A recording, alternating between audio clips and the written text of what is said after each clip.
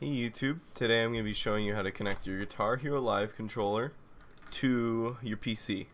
Now, you can't use, say, the normal dongle that comes with your controller unless you have the 360 one.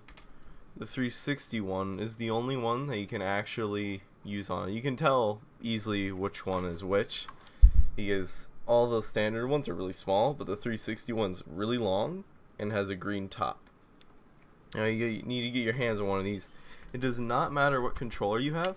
Say I have the Wii U controller. They're all the same. It all depends on the dongle. You get these for like 20 bucks.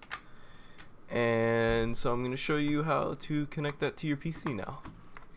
First up, you want to go to Device Manager by right-clicking the Windows button. Go to Device Manager. First off, you gotta plug it in.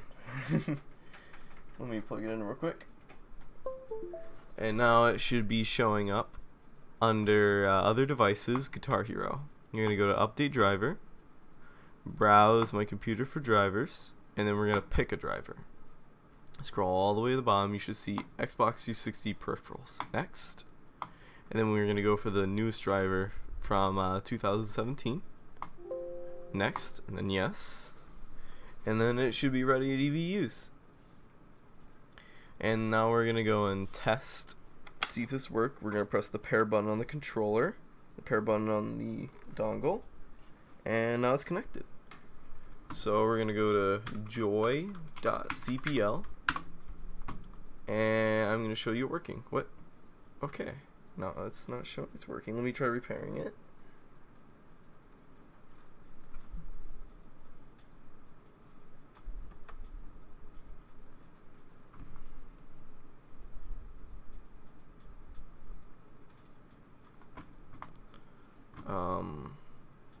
Let me get a controller tester, see if it's working.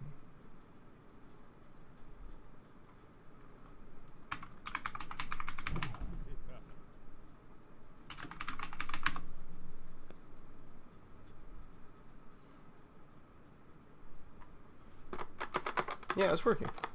Just for some reason, joy.cpl wasn't showing. As you can see, you can hear me clicking it, and it's showing up. All the buttons are working. The whammy bar, as you can see. I can move the sync button around. Oh shit! I didn't know that. Apparently apparently when you press the sync button, it opens Steam Big Picture. Okay. This is actually acting as a full-on 360 controller.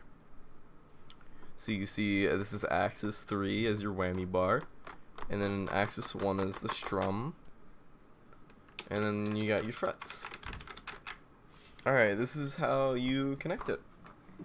You can either just use it as a controller, say in like Clone Hero, but if you want to use this like on Guitar Hero 3 for some reason, you could use something to mimic as a keyboard. And I guess that's how you connect it. Hope you guys find this useful, and hope you guys have a good day.